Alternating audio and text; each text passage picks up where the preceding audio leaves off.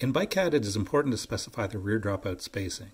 With quick-release dropouts, the rear dropout spacing is the distance between the inner surfaces of the dropouts. These surfaces are used as a reference for defining the ends of the chainstays and seat stays. The ends of the chainstays are offset by dimension CZ from this surface. The ends of the seat stays are offset by dimension SZ from this surface. With the advent of thru axle hubs, we talk about how the over locknut dimension went from 135 mm for mountain bike hubs to 142 mm for thru axle hubs. And while it is true that the distance between these two surfaces on a set of thru axle hubs is 142 mm, there is still an inner surface of a thru axle dropout that remains 135 mm from its counterpart on the other side. For consistency, we would still like to reference this surface when defining the attachment points for the chainstays and seat stays through dimensions CZ and SZ.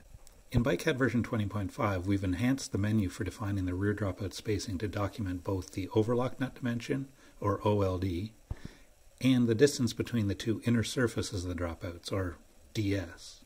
The menu still includes track, quick-release road, and quick-release mountain, where in each case values for DS will be the same as the value for the overlock nut dimension, as well as options for standard thru axle, boost, and super boost spacing, where the overlock nut dimension values will be 142, 148, and 157 respectively, but values for DS will always be 7 mm less than the overlock nut dimension.